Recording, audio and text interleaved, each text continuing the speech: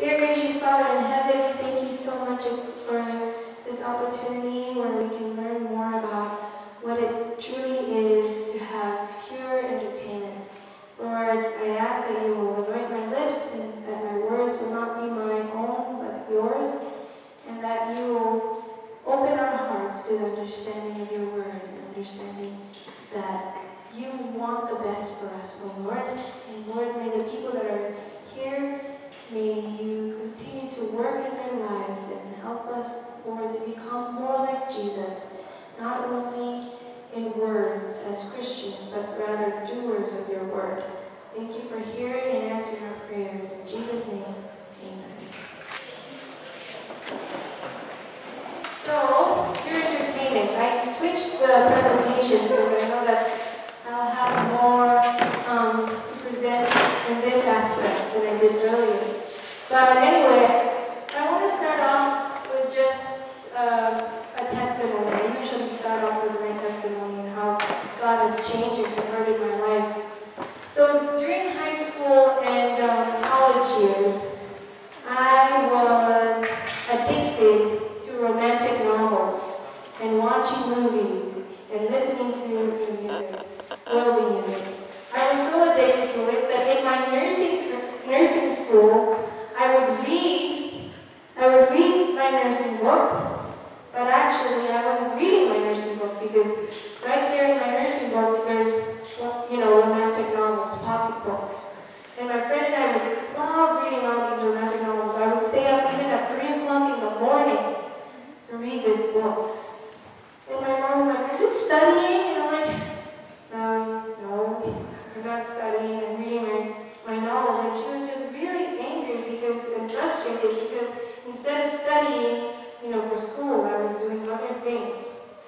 And actually, it's only about 3 or 4 years ago, that God removed this desire from my life. And I also stopped. I also love watching television. I can watch TV for about 12 hours straight. Movies after movies after movies after movies. And I love romantic and scary movies. So I indulge myself in that, watching these movies, thinking that, it's not going to hurt me. It's not going to hurt my character and my personality. And, when we have that kind of thinking, we're actually fooling ourselves. When we say we're Christians, yet we watch these kinds of movies, right? Scary movies or whatever kind of movies that people were into, right? I love going to theaters. I would go there and my friends and I would do theater hopping. That means we would pay for one movie, but we would hop in all these different kinds of theaters. What you guys are doing now, you're hopping to different sessions. That's what we are doing. We're hopping to different movie sessions and see what we can get.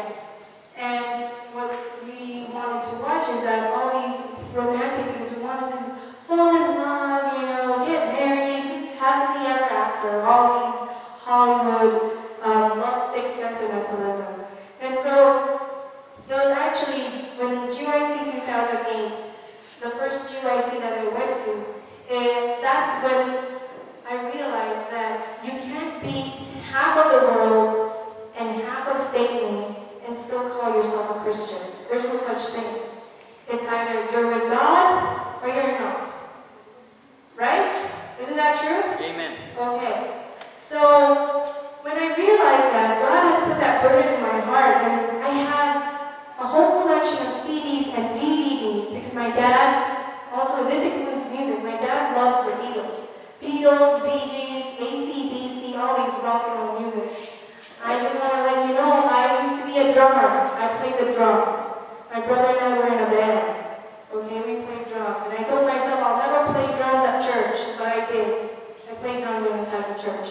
So I'll tell you more about more details in regards to that. But I used to play these rock and roll music. I would listen to 6 days. I would listen to worldly rock and roll music. But the 7th day is the Sabbath. So therefore I should listen to Christian music. Right? That was the thinking. And so, in 2008, one of the sermons was like, if you really have committed and surrendered your life to Jesus, you would give up all those things. You would put Jesus first and foremost in your life.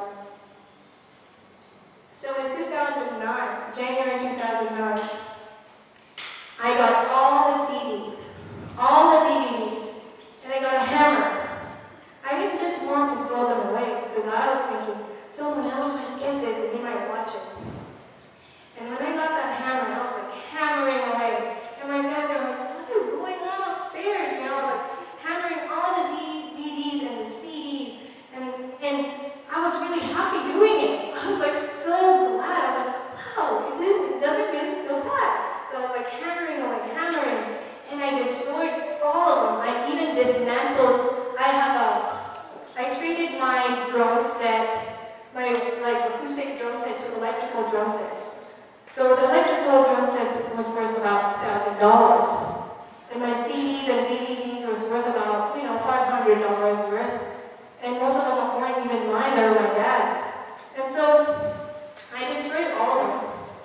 And it really was a burden lifted off. Because although, yes, I wasted a lot of money, and my parents, my mom and my brother and my uncle, they didn't understand why I was doing this.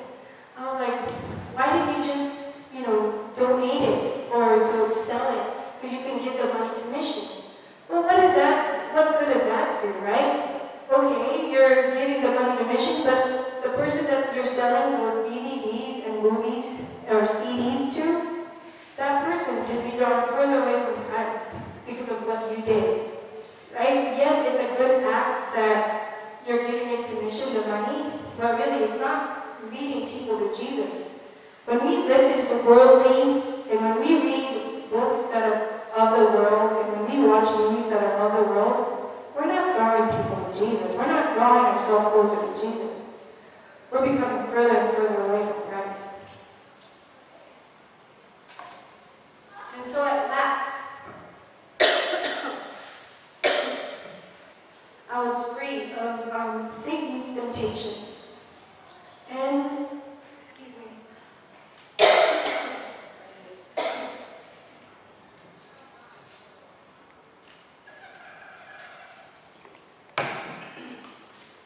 And so, now that I've become closer and closer to Jesus, and when He removed the desire and passion of watching movies and DVDs and reading all these books, I wanted to serve Him more diligently. I wanted to give my life to Him. And so, I know that you guys are here. I don't know your relationship with Jesus. I don't know your spiritual life, but God knows.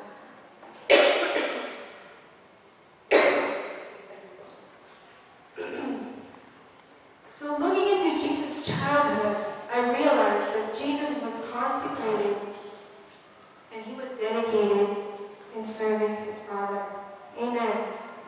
And that's what we should emulate. That's what we should follow. It says that in Luke 2:52, Jesus grew in wisdom and stature and in favor with God and men. This is the life of Jesus, page 20. Sister White said, God Himself, by His Holy Spirit, instructed Mary how to bring up His Son. She taught Jesus from the Holy Scriptures, and He learned to read and study them for Himself. Jesus loved to explore the wonderful things that God had made on the earth and in the sky. In other words, nature was His other books. He studied the plants and animals, the sun and the stars. Holy angels were always with Him. They helped Jesus learn about God from the things of creation. Thus, as He grew in height and strength, He also grew in knowledge and wisdom. Jesus did not learn what the rabbis taught. Instead, He studied only Scriptures and obeyed only God's laws. Still, He was careful not to speak disrespectfully about the teachers. Often people scolded Him for not doing what others did. Then He showed from the Bible what was the right way. Jesus always tried to make others happy. He was so kind and gentle that that the rabbis hoped to make him do as they did. They urged him to obey their rules, and he would ask what the Bible taught. Whatever the scripture said, he told them he would do. The rabbis took his answers as disobedience. They knew that their rules were contrary to the Bible, and yet they were angry with Jesus for refusing to obey him. So if Jesus read the scriptures, how much more should we read the scriptures? Much more. And in my life, I just started reading the Bible consistently when I finished nursing school. Okay, so that was just 4 years ago that I was consistently reading the Bible. But what does the Bible say? Blessed is the man who walks not in the counsel of the ungodly, nor stands in the path of sinners, nor sits in the seat of the scornful, but his delight is in the law of the Lord, and in his law he meditates day and night. Psalms 119, 14-16. I have rejoiced in the way of your testimonies. As much as in all the riches, I will meditate on your precepts and contemplate your ways. I will delight myself in your statutes. I will not forget your word. God doesn't want us to forget his word. You have Psalms 119, 65-67. You have dealt well with your servant, O Lord, according to your word. Teach me good judgment and knowledge, for I believe your commandments. Before I was afflicted, I went astray, but now I keep your word. How many of you here read God's word daily? Anybody? You know, it's so important, even in these last days. How many of you here, you know, read Spirit of Prophecy? Okay. Thank you for being honest. It's so important. When I was in high school, I knew about Sister White, but I really didn't know about all her books. I didn't. And it was just recently that I learned about, Spirit of Prophecy. And one example in particular, one of the great men and women in the Bible read God's word diligently. And this one is Ezra. One of the major prophets. He said in Ezra 7:10, for Ezra had prepared his heart to seek the law of the Lord and to do it, and to teach statutes and ordinances to Israel. How did he prepare his heart? And how can we prepare our hearts before God? First he had to empty himself of self daily.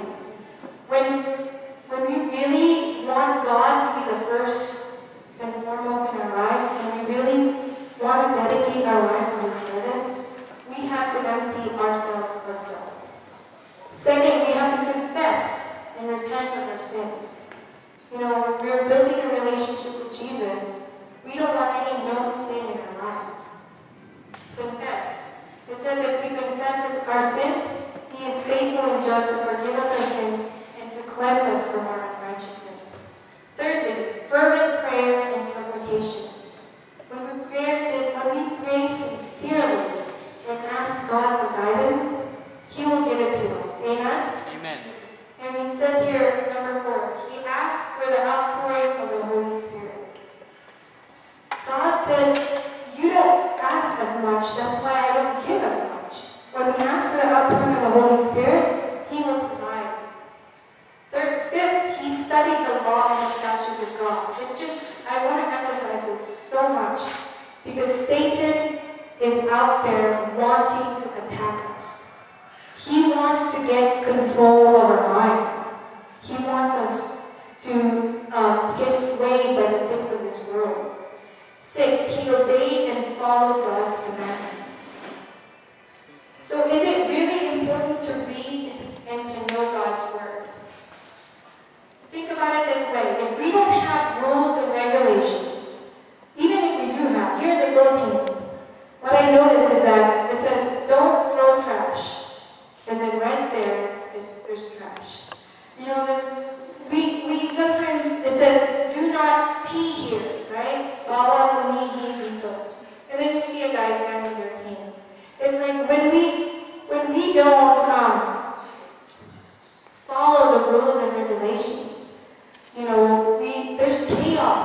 there's murders. And that's what's happening in this world, is that we've made God's law obsolete. We don't, we take His law for granted. And when we don't seek and study His Word, we're just pretty much, we're saying that we're Christians and we're not following, we're not doing what He wants us to do. And how can we seek God? He said in Jeremiah 29:13, "And you will seek me and find me when you search for me with all of your hearts." Are we searching for the Lord with all of our hearts? Sister Wright says in Testimonies, Volume 7, page 64, "Young men and young women, read the literature that will give you true knowledge and that will be a help to the entire family. Say firmly, I will not spend precious moments in reading that which will be of no profit to me, and which will only unfit me to be of service to others. I will devote my time and my thoughts to acquiring a fitness for God's service. I will close my eyes to frivolous and sinful things. My ears are the Lord's, and I will not listen to subtle reasoning of the enemy. My voice shall not in any way be subject to a will that is not under the influence of the Spirit of God. My body is the temple of the Holy Spirit, and every power of my being shall be consecrated to worthy pursuits."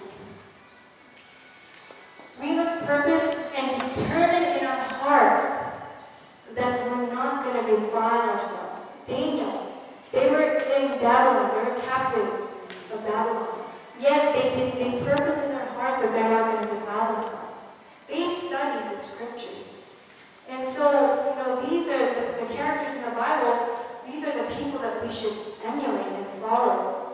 Because we are not wrestling, Ephesians 6:12, we are not wrestling against flesh and blood, but against principalities, against powers, against the rulers of the darkness of this age, and against spiritual hosts of wickedness in heavenly places. Do you believe that there's a great controversy? There is a great controversy. And Satan is wanting to reign. But he has already lost the battle. God won the war. And to every problem there is a solution. It says, therefore, Ephesians 6:13-18, "Therefore take up the whole armor of God, that you may be able to withstand in the evil day. And having done all to stand, stand therefore, having put on the breastplate of righteousness, and having shod your feet with the preparation of the gospel of peace. Above all, taking the shield of faith, with which you will be able to quench all the fiery darts of the wicked one. And take the helmet of salvation, and the sword of the Spirit, which is the word of God, praying always in all the prayer and supplication in the Spirit." So God wants us. He doesn't want us to go to the battle empty-handed. He's saying, take on, the righteousness. Thank you. Take on the breastplate of righteousness of Jesus Christ and put on the whole armor of God. We want to feed our minds with heavenly things. That is very, very important.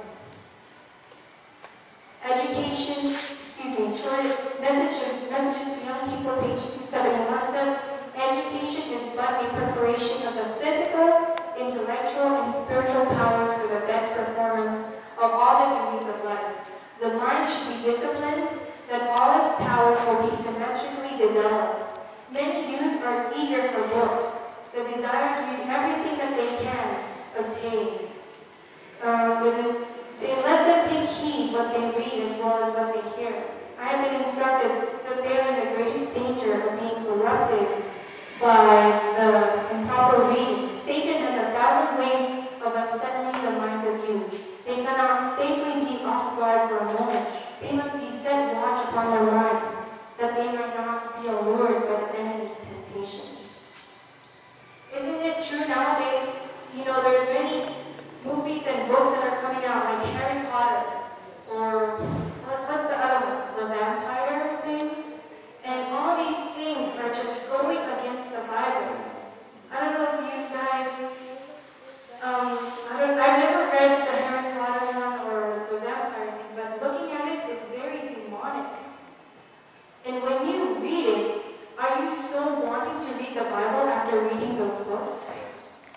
still have the desire of reading the Bible after reading those books? When I read the romantic novels and watched those movies, I had no desire of reading the Bible. It was boring.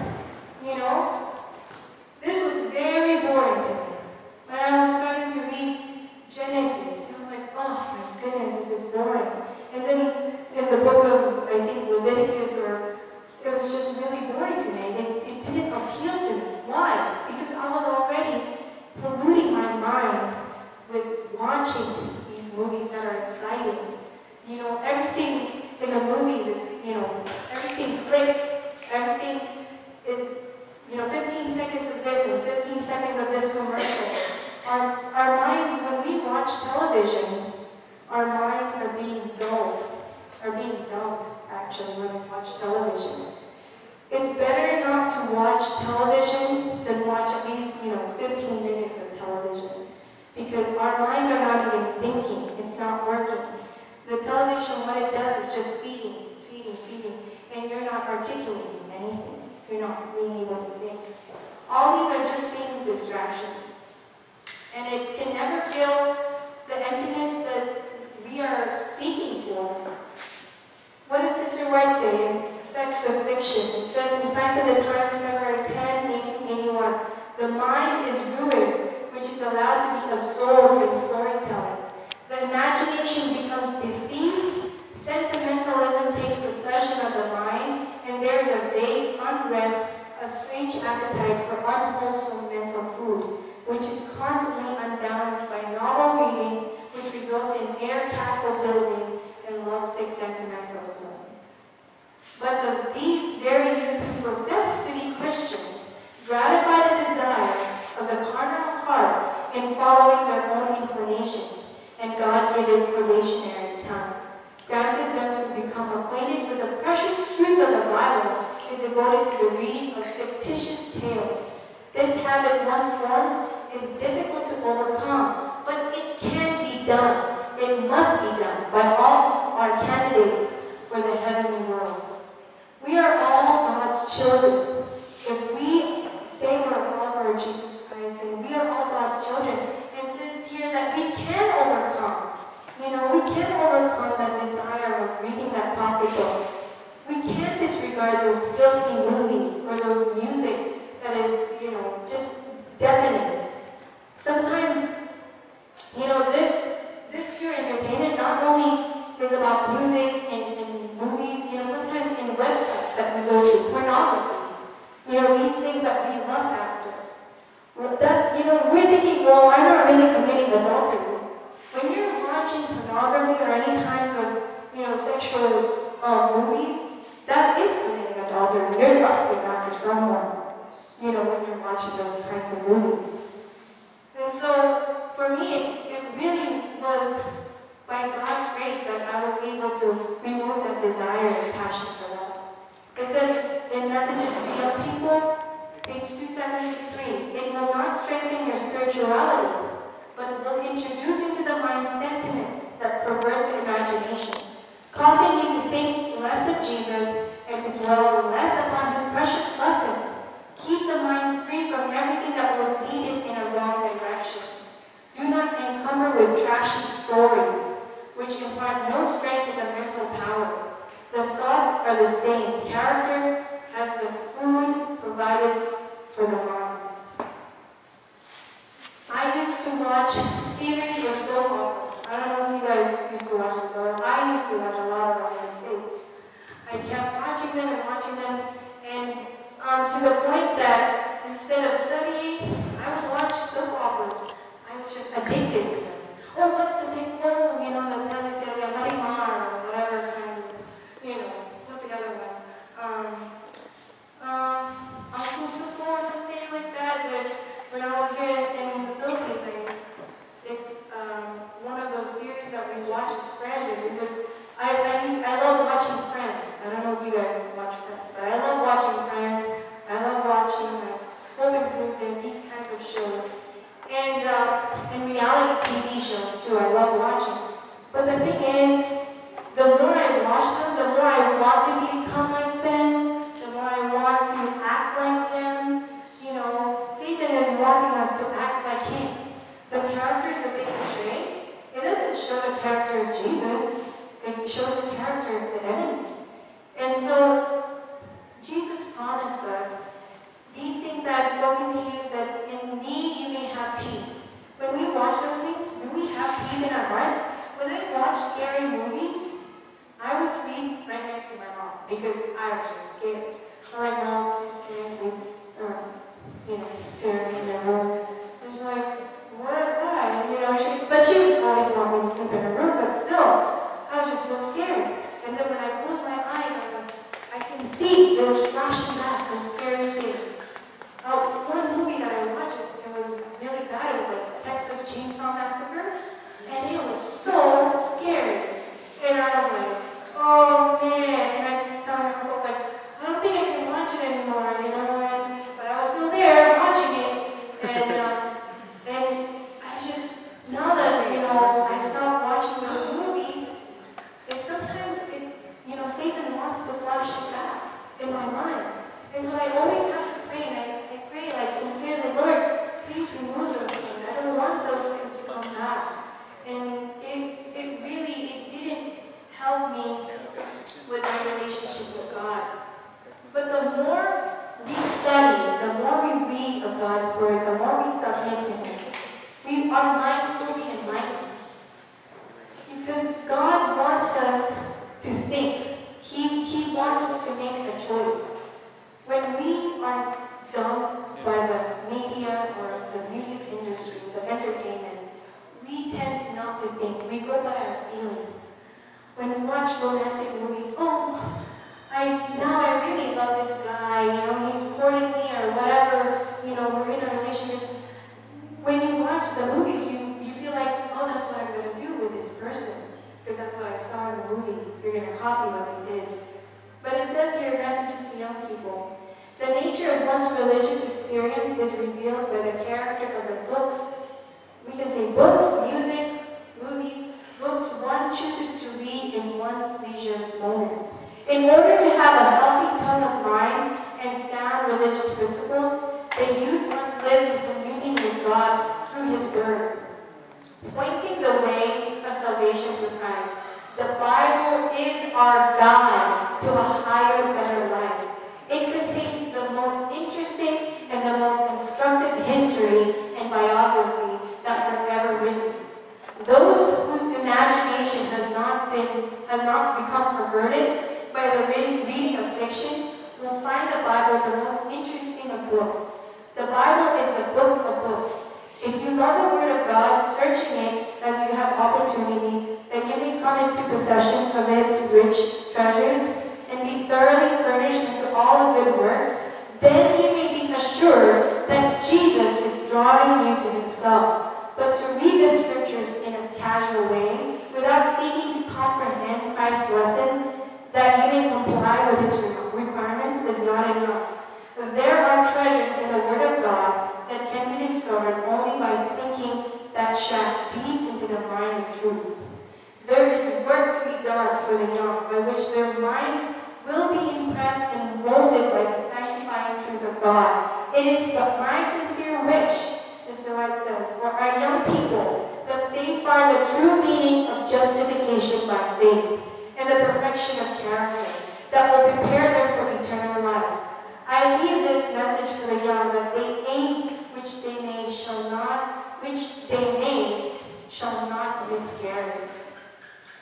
She says, I exhort my brethren to encourage the young ever to keep preciousness of true religion. Bring in the blessedness and the attractiveness of holiness and the grace of God. I have felt a burden regarding this because I know it is neglected. So at that time when I was polluting my mind and reading those comic books, like I said earlier, I didn't like reading the Bible. But recently, when around 2006 or 2007, 2008, when I started reading God's Word, I realized there's a lot here in the Bible that I don't know. That even though I've read it over and over, some passages over and over again, there's still things that the Holy Spirit needs to enlighten me with.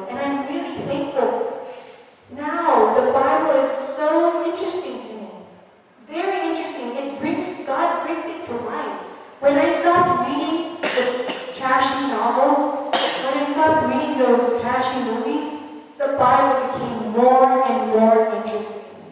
But we have to make that choice. Are we willing to put God first, or are we willing to put ourselves first?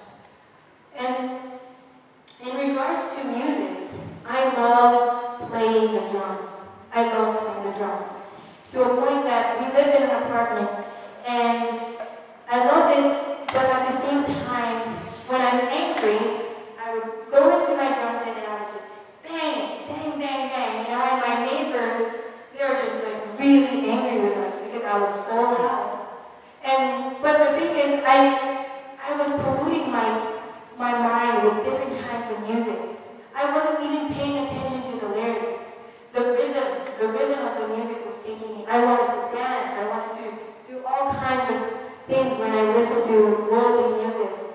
And we might not think that listening to worldly music doesn't affect our mind, but actually, these kinds of music affect our mind, our way of thinking. And I thought, who cares, right? Who cares what I listen to? But actually, psychologists, doctors, musicians, and even people have said that music is the language of the soul. And it stirs up our feelings, our emotions. And sometimes, we feel like when we listen to nice romantic music, we feel like we're in love. In the movies, if you mute the music, you're not going to feel any kind of emotion. But that's why they put those music in there, because when that guy's running after the girl, and you're like, oh, you're just so in love. But if you mute that music, you just see a guy running after a girl. But I just want to let you know the effects of music and how we really need to be careful in what music we listen to. I thought, who cares what music I listen to? As long as I go by my feelings, I go by my emotions. I don't care what kind of music I listen to. But think about it this way. There's 3 parts to music. Do you know what they are? 3 parts to music. There's melody, harmony, rhythm, and rhythm. Okay? There's a Trinity, right? There's a Godhead. And who's the Godhead? God the Father, God the Son, and the Holy Spirit. And do you know how Satan has twisted music? Lucifer, right? He was, one of the best angels. Actually, he was the best angel. And what Satan, he twisted the music. What he put first was rhythm, and then harmony, and then melody. He wants you to go with the groove, go with the move. He doesn't want you to listen to the melody. He doesn't want you to listen to the harmony. He wants you to go with your emotions and your feelings. And so, when we think about it, when we think of the lyrics of some of the music we listen to, one of the music I thought that I loved one of the bands before, Red Hot Chili Peppers. I don't know if you know them. But there's one music that talks about, and I memorized their music because I listened to it a lot. So one of them talks about blaspheming the name of Jesus. And I thought I was just repeating those lyrics. I thought it didn't mean anything. But I was blaspheming the name of Jesus with those lyrics. And so, do you know the story in the Bible where Moses left, right? He was in Mount Sinai and got the 10 Commandments. What did the people of Israel do when Moses was gone? 40 days, 40 nights. Huh? Yep. Right? The golden calf. That's what they did. They thought, in Exodus 32, 17 to 19, Moses had just received the written law of God from Mount Sinai. And it says that, and let me read that to you guys. Exodus chapter 32. I'm able to read that. Exodus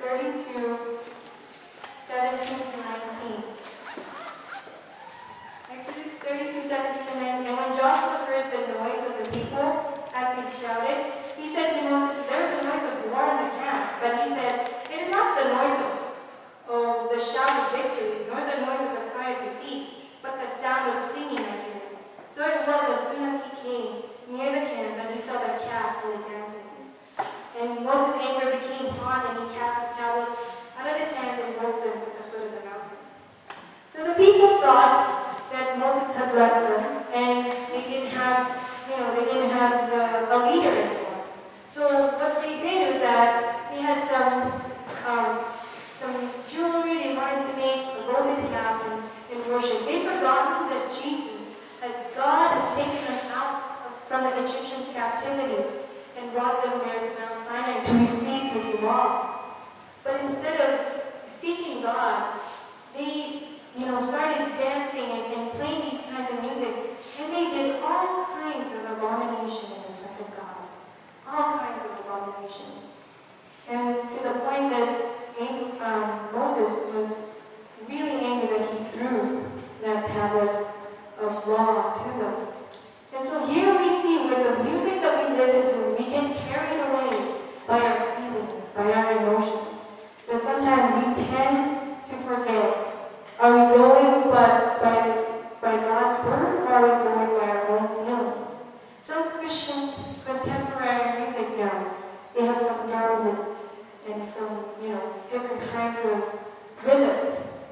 And you think, well, it's Christian, But when you listen to the lyrics, it doesn't even address God. Sometimes when I was listening to some of the music, it doesn't even address God as God. It's something else. And I want to tell you a story. One time, my pastor was telling me, in one church, it was a Christian church, and I think it was an Adventist church as well. They were playing these kinds of music. There was drums, and they were playing all these kinds of music. It wasn't worldly, it was Christian music. But when they were playing this music, one of the people from the church, I don't know, they didn't know who it was, she started going up the stage and started dancing up on the stage during church service. And this person was not Christian. And she thought she was just in a club. And she started dancing inside the church. And the people were shocked. Why would you be shocked, right? If you're playing those kinds of music, and people from the world are coming in, they're really not going to see a difference who you're worshiping. They think you're just in a club and partying. And so, when I heard this story, I was like really shocked. And people had to rewind and rechange the way they think. And I want to let you know, in Depression, The Way Out, there was a program in our church in regards to depression, recovering from depression. And they said that a study of 121 Midwestern high school students' music preference were heavy metal music. They had compared it with 35% of the girls who preferred other types of music. Nearly 50% of the boys who preferred heavy metal had considered suicide, compared with 50% of the boys who listened to non-metal music. There's more chances of young people committing suicide, because what's the music nowadays? It's about death, it's about killing, it's about blood, it's about, hurting yourself, being lonely, being alone, emo, that's like another term that they use. Oh, I'm emo, I'm emotional. And those music really will depress you. And so, God created music for us to give glory to Him, for us to uplift Him. But what Satan did is he's using it to destroy each and every one of us. Because we have a choice. We always have a choice. But God cannot force us to choose, right? One of the things God can do is He can't force us. He can't force you to choose what kind of music you're listening to. But each and every one of us have a choice. And Aristotle said, if one listens to the wrong kind of music, he will become a wrong kind of person. Conversely, if one listens to the right kind of music, he will become the right kind of person. You believe in this? You believe this? I believe it. It's true. So what does music and the brain have to do with anything? Here in the Depression, The Way Out, page 209, music appears to have both general and specific brain effects. Listening to music appears to favorably balance the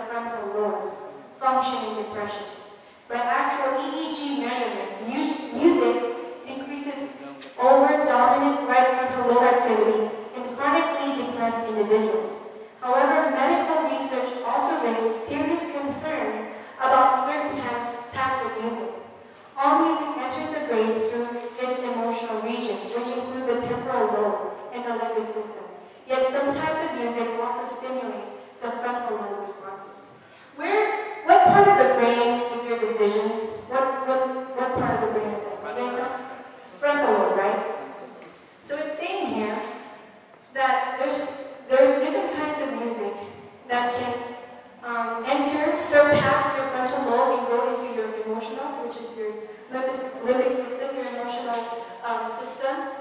Or there's types of music that goes straight to your frontal lobe and makes you think. It clears your mind.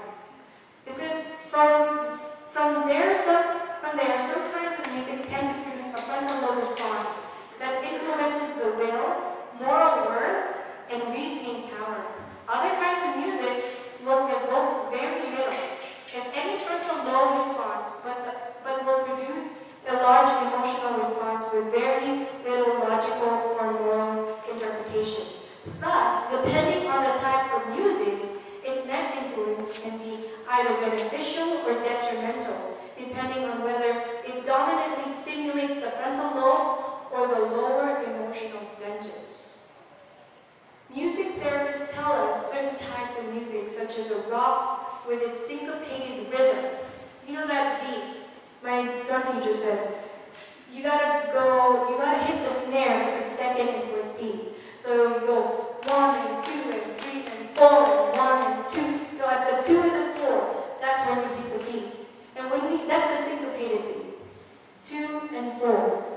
And so when we hear that syncopated beat, our brain just kind of numbs. It becomes numb. And our frontal lobe, it kind of sleeps, and it doesn't make us think of what kind of music we're listening to, the lyrics that we're listening to. So they did a test. They did a test on mice. They did an 8-week study test. One mouse listened to rock and roll music. One mouse listened to classical music. And then the other mouse listened to, the other mouse didn't listen to any kind of music. And at the beginning of the study, all the mice went through a standard maze test, which was searching for food. All of them at the beginning performed equally well. But by the end of the 8 weeks, the second and third group learned how to get their food, the cheese. But the first group, which was the first group, the one that listened to the rock and roll music, right? The first group couldn't find the way to get the cheese. It was having difficulty. In other words, the brain function of that mouse was having difficulty. If we listen, for example, this depression recovery class that I took is for those people that are really wanting to get away from the depression aspect. They were listening to heavy kinds of metal, which their emotions are feeling down and depressed. And so when the doctor suggested that you listen to classical music, listening to classical music without having that syncopated beat, because rock and roll music and any kind of music, hip hop, whatever, they have the syncopated beat. And when you listen to that syncopated beat, your brain doesn't think, your frontal lobe doesn't think. But when you listen to classical music, you might think it's boring, there's no rhythm to it. But when we listen to those classical music, our minds are actually open. And our minds are actually thinking. And there are studies that they've done, and it really does help. In the depression recovery class that I went to, they gave us all classical music so that we can listen to them. And so the rock group, which is the mice that was listening to that rock music, he had permanent brain damage. And even after 8 weeks of that that he was listening, they stopped them from listening the rock and roll music, that mouse. But even that, it still had a detrimental effect on that mouse's brain. And so the researchers concluded that music, rhythms not harmonic or doesn't have a melodic structure, cause memory and learning problems. They theorized that certain musical rhythms can enhance body functions, while other rhythms tend to clash with or disrupt internal rhythms. When natural rhythms are disrupted, detrimental effects result, including permanent learning difficulties. If such results to carry over the humans, we would expect deleterious effects on moral values, learning, and reasoning power. Furthermore,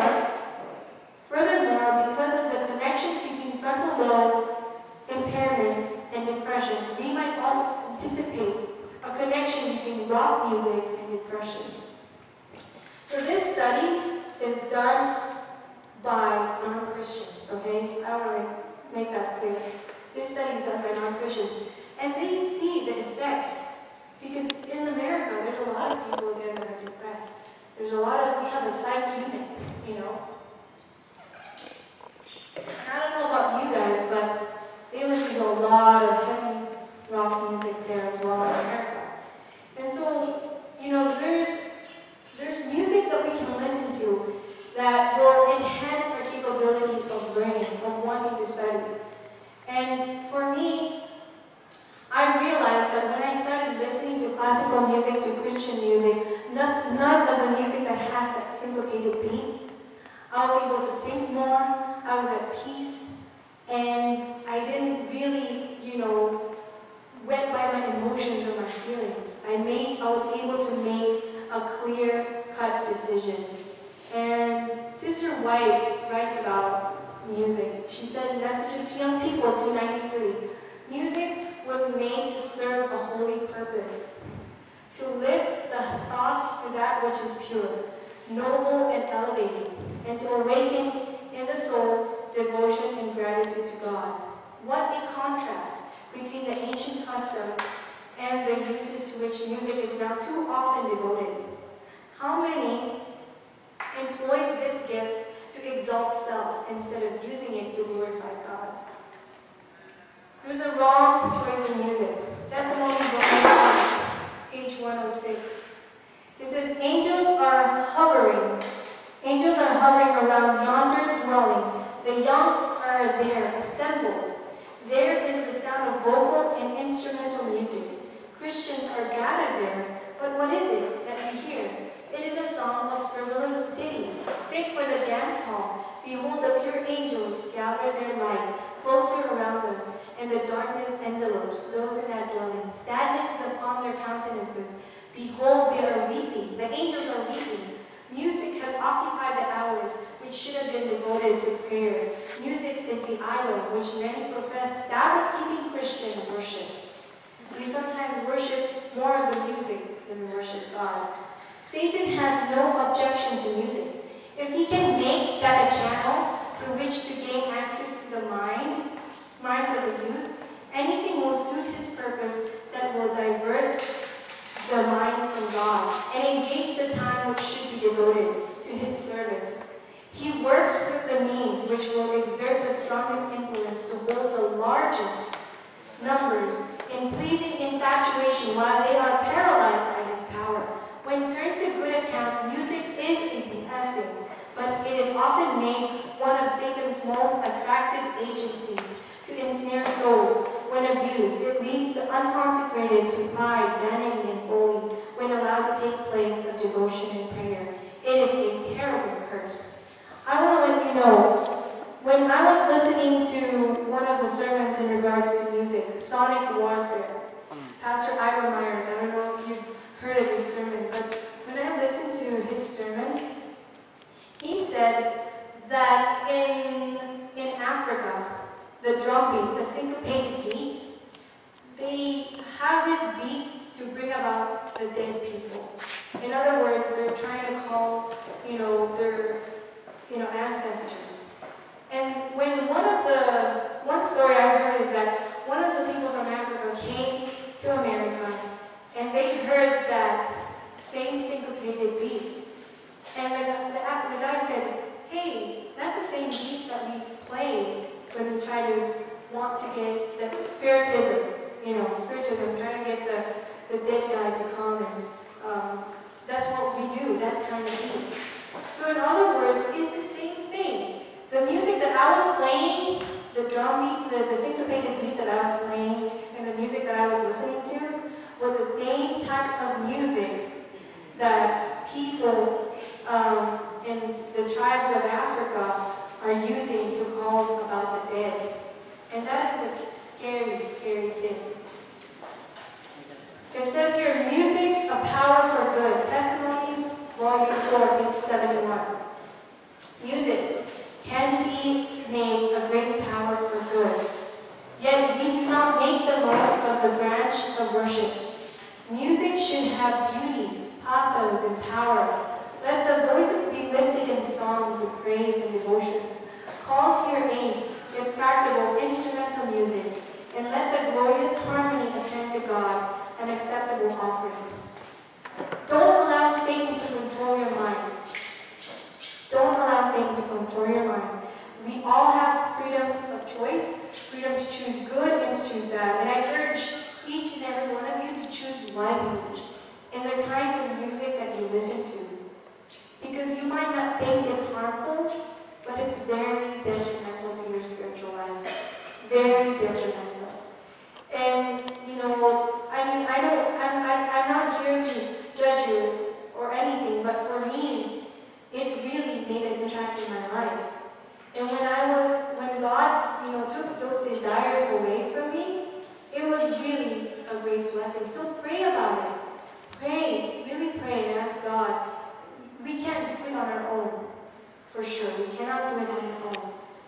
And people always ask me at church, because, not always ask me, but when we talk about controversies about music, because there's some drums, you know, in our Adventist churches, there's some drum playing, right? You've heard drum playing in our Adventist church. And so when they try to reason, they said, well, you know, David danced, he danced naked. Well, also, David had many concubines, right? Does that mean we're going to follow what David did wrong? Did God condone the dancing that David did naked? No. Those are just, you know, those stories of those people, characters in the Bible, are for us to learn lessons from.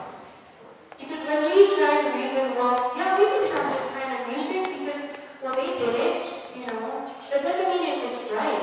That doesn't mean it's right. Just because David did that doesn't mean that, you know, God honored what he did. And this is what David said. Psalms 9:1-2. I will praise you, O Lord, with my whole heart. I will tell of all your marvelous works. I will be glad and rejoice in you. I will sing praise to your name, O Most High. Who are the true worshippers of God? Do you know? You don't know. The true worshippers of God are the angels, right? And how did they worship the Lord? Did they worship the Lord dancing and shouting and, you know, did they worship God that way? No. They worshiped God in reverence. They even veiled their faces. And how do we worship God? I mean, yes, we have 6 days, right? 6 days thou shalt labor and do all thy work. But that doesn't mean that in those 6 days that we're going to forget God and then on the 7th, that's when we'll remember Him. No. God wants us to remember Him daily. And God wants us to represent Him correctly, purely, in purity. And so, when the angels worshiped God, it was because they were humble. They were praising God for what God has done, for God being able to create them. And for us, you know, He has done so much for us. And these small things, maybe it might not be small for you. Maybe reading pocketbooks or watching those movies, maybe it's something that, those addiction that you're struggling with.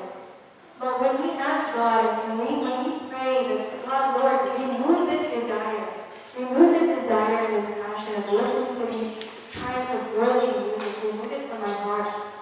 And if we're willing, you know, if we have those things in our house, if we have those kinds of music or whatever, if the Lord convicts you to get rid of them, then get rid of them. Because Satan will still be in your house if you have things that belong to him, right? Those kinds of worldly movies and music and books, those things belong to Satan. So he has access. So Jesus will send his angels. But if Satan has access to you because you have those kinds of materials, then, you know, there's still going to be trials. Of course, there's still going to be tribulations, yes. but you're more prone to it when you allow the enemy to enter your life. And those kinds of books and music, these entertainment, it's really not worth it. Because it's your eternal salvation. Right?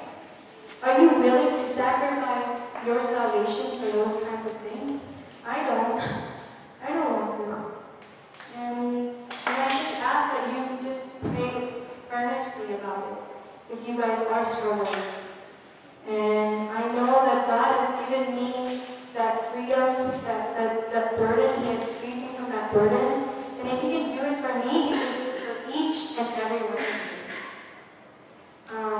And so, I don't know if this presentation was able to help you in regards to your struggles. I sure hope it did, by God's grace.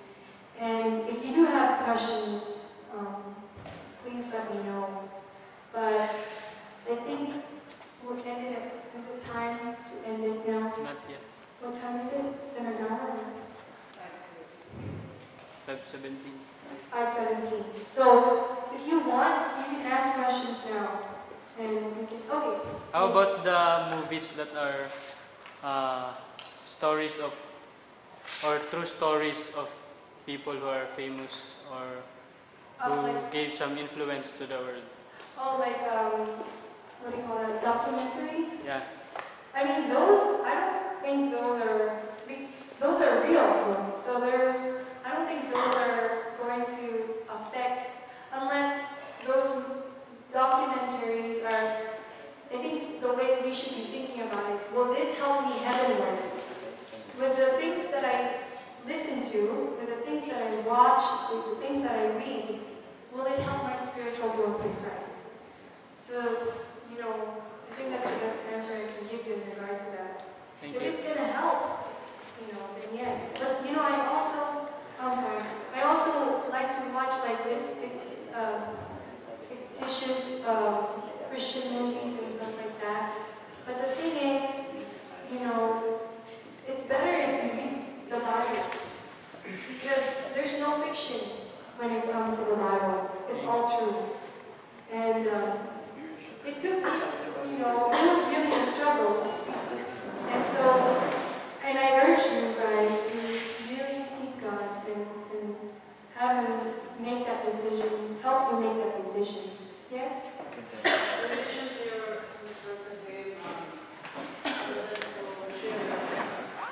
You want to come up here? In documentaries like film, ganyan, mga ganyan, marami din tayong makukuha yung there are many lessons that we can get. That's why for me it's okay. But how about the negative things that we can get from it? I know. Yes. There's a positive, there's also a negative, right? Yes. Sometimes the negative is much more than the positive side. That's why it's also dangerous to watch those films.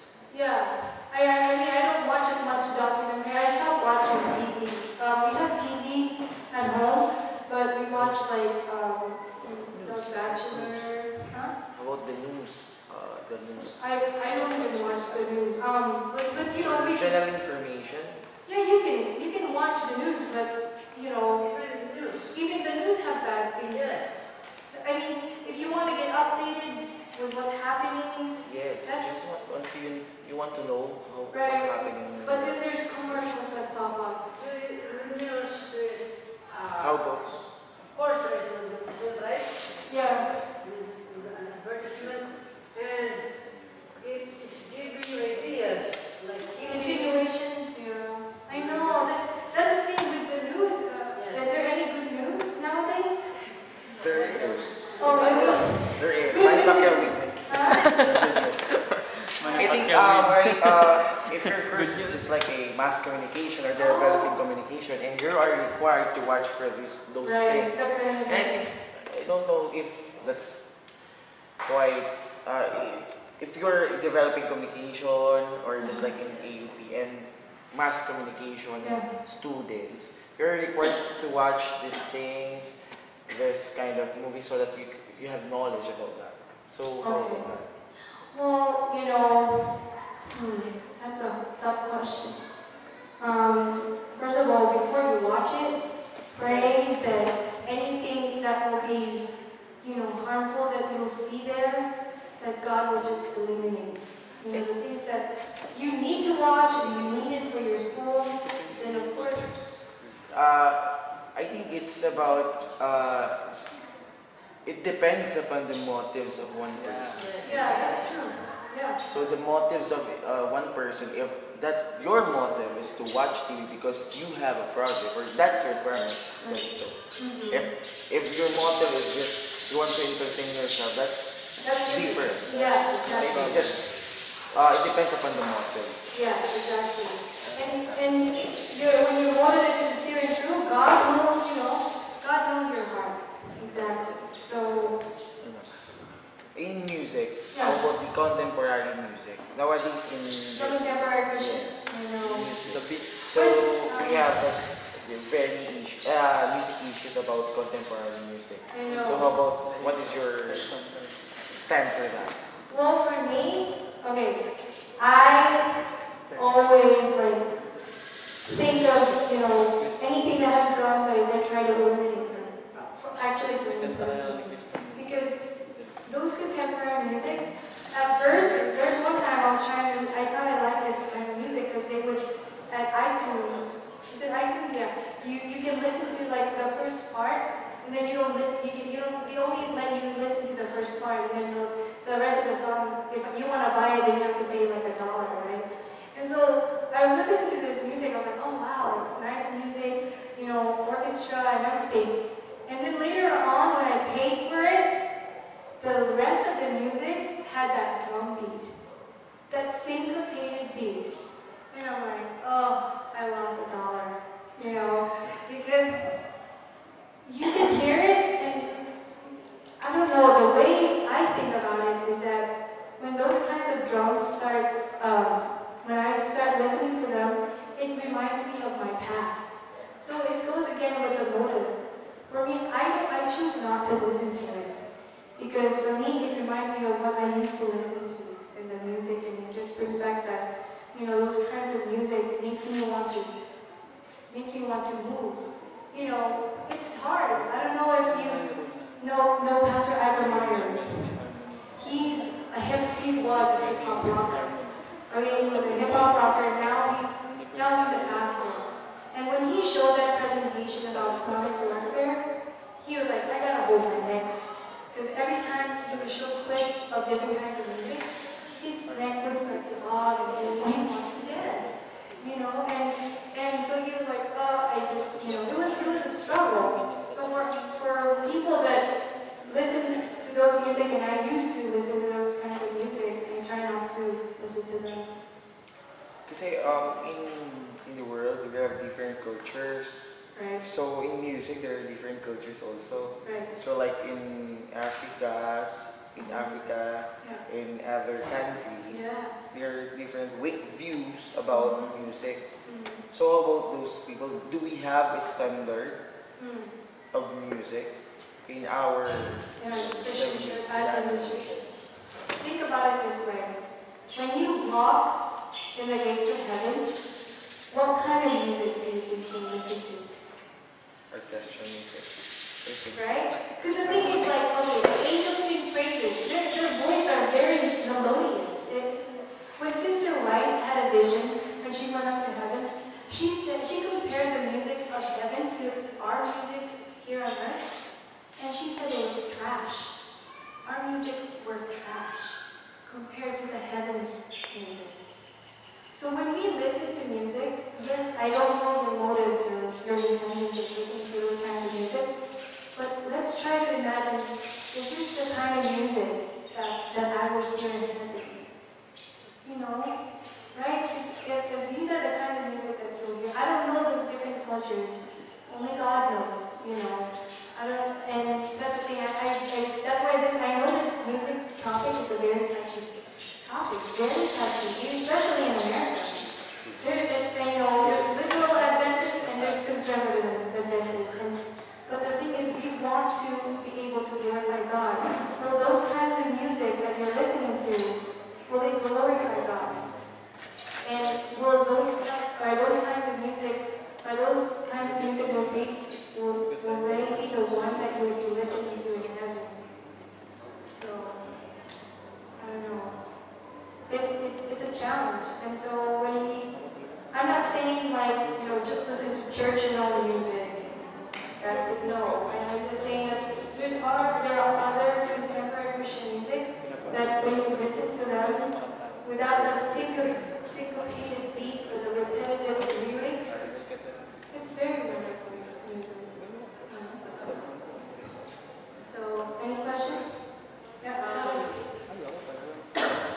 In preparation to heaven, before we get to heaven, we must prepare ourselves. We must practice listening to music, doing the recreation like we can glorify God.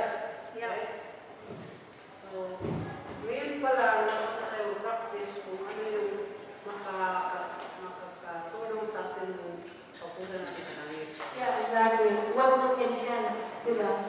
Yeah, what will enhance? And I don't know, but when we listen, there's some Christian. We have Christian rock. We have Christian hip hop. You know what? I mean, for me, I was like, seriously, Christian hip hop, Christian rap.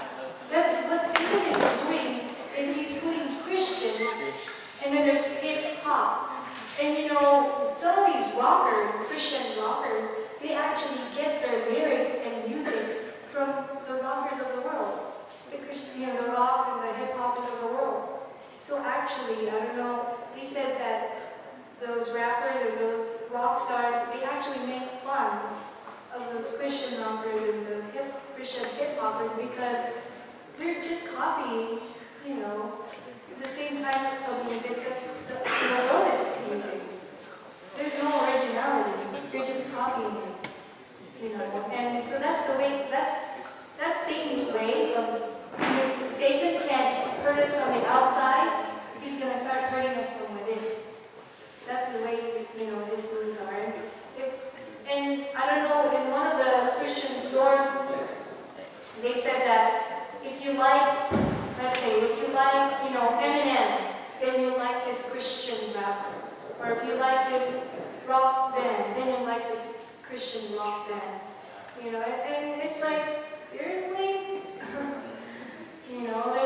There's these music that is, I don't know the lyrics. One of them that I listened to from the Sonic Warfare, it was like this girl screaming and yelling, and they're supposed to be Christian rockers. And we couldn't understand her lyrics at all. She was just yelling. And Pastor Myers was like, does anybody understand this kind of music?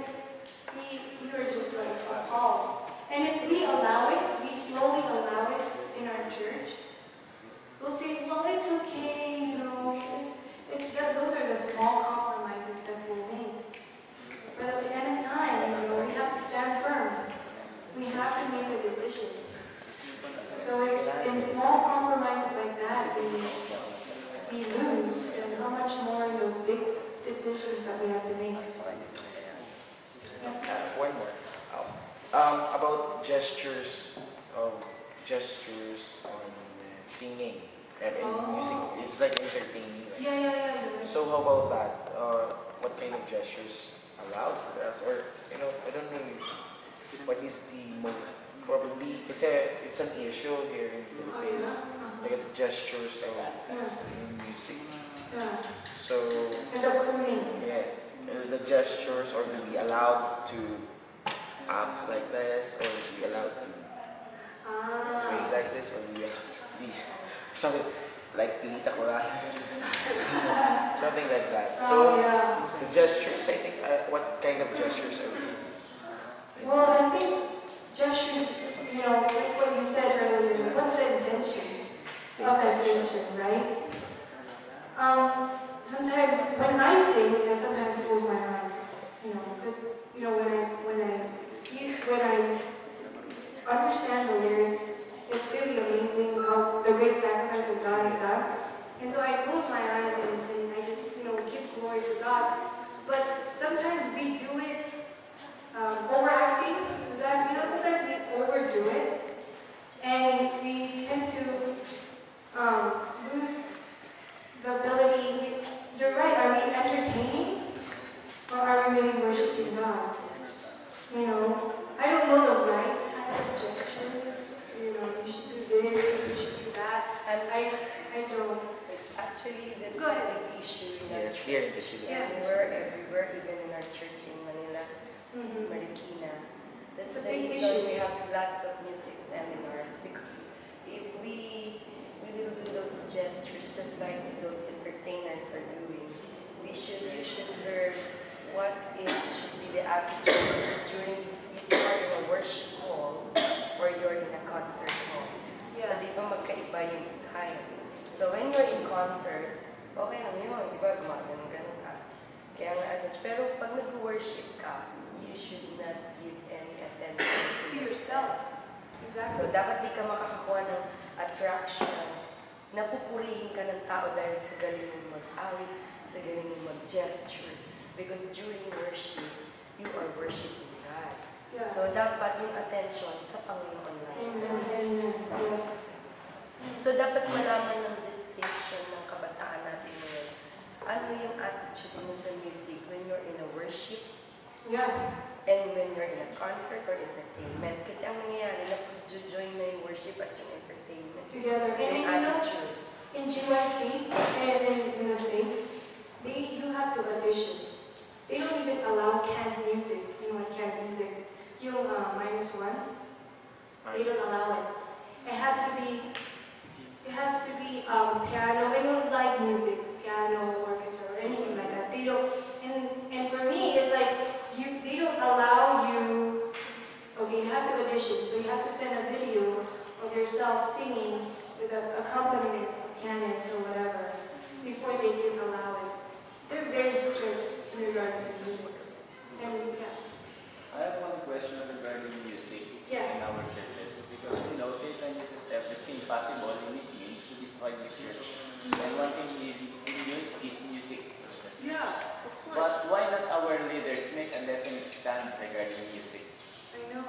Because we, youth, as youth, we're asking for what is the definite stand about the general conference regarding this music, and all they say that we don't have a definite stand. Why is it like that? Why don't they make a definite stand regarding music so that we as members can And know as practically what will be or what will be the music we Yeah. will prefer to listening or using in church? I know. I don't understand either why they don't have a definite stand on that.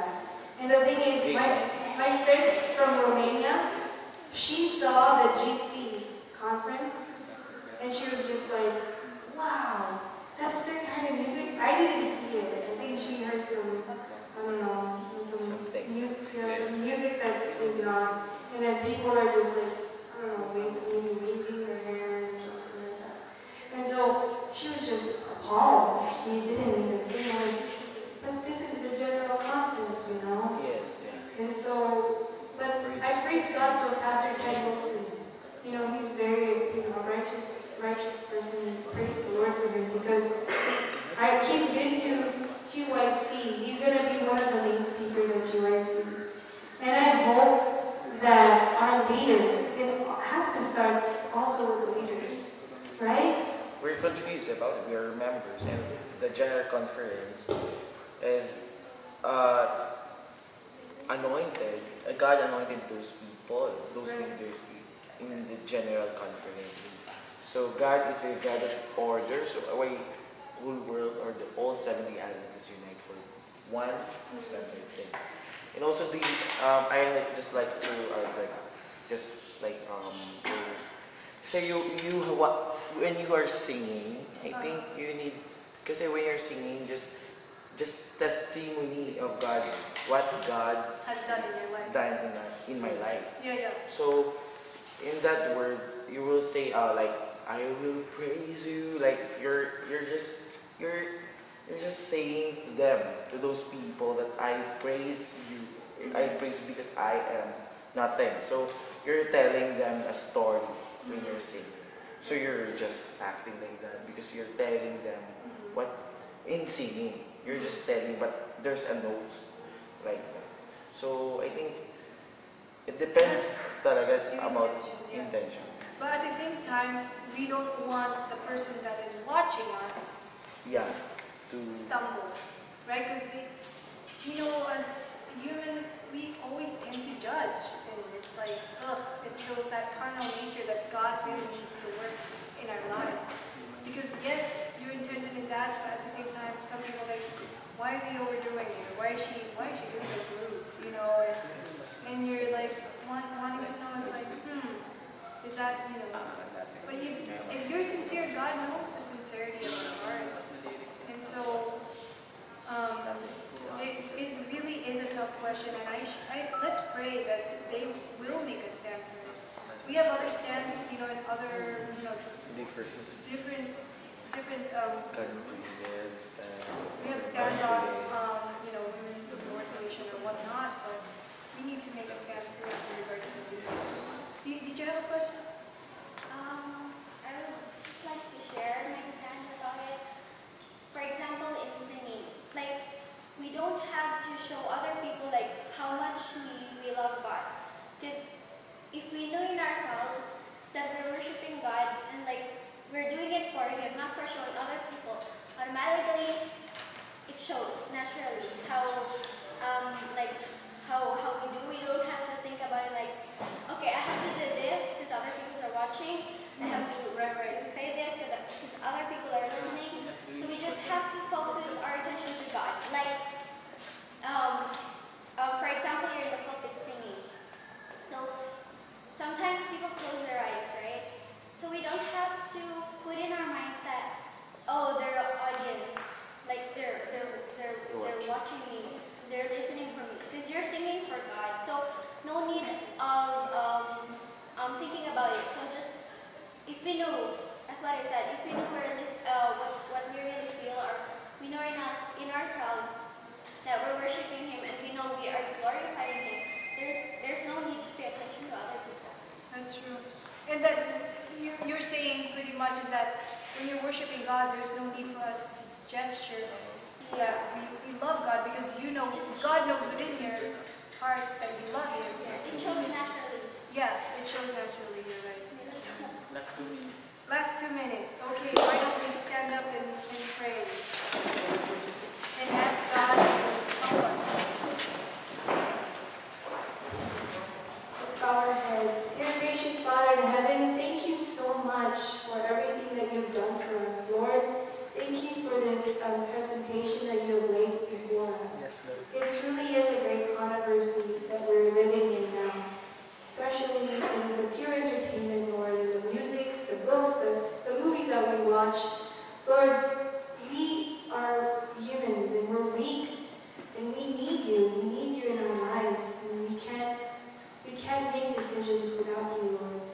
And so I ask that you will help us to make a stand for the right, to make a stand for Jesus, and to put away all the things that is hindering us to have a much closer relationship with you. Please be with each individual here.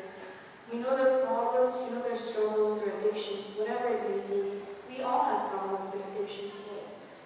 And the only way, the only solution is Jesus Christ. And so I also pray that you will be with our leaders of the church, that they will make a stand in regards to music, because us as young people are confused. We want to make the right, choices for you. Lord, help us to study your word more diligently. That if the leaders cannot make the stand, help us as young people, as we study your word, as we study spirit of prophecy, make that stand within our own personal lives. Amen. And Lord, I pray that as we sing, let our voices, rejoice and sing and give reverence to your holy name. That it will not be in vain, that we will not seek self-exaltation or glorification. If we do have this, please remove it. Lord, I ask that you will help us, each person here, that you will remove the competitive, the pride, and the selfishness in our lives, and you will help us to have the character of Jesus. Mold and shape us in His image, Father,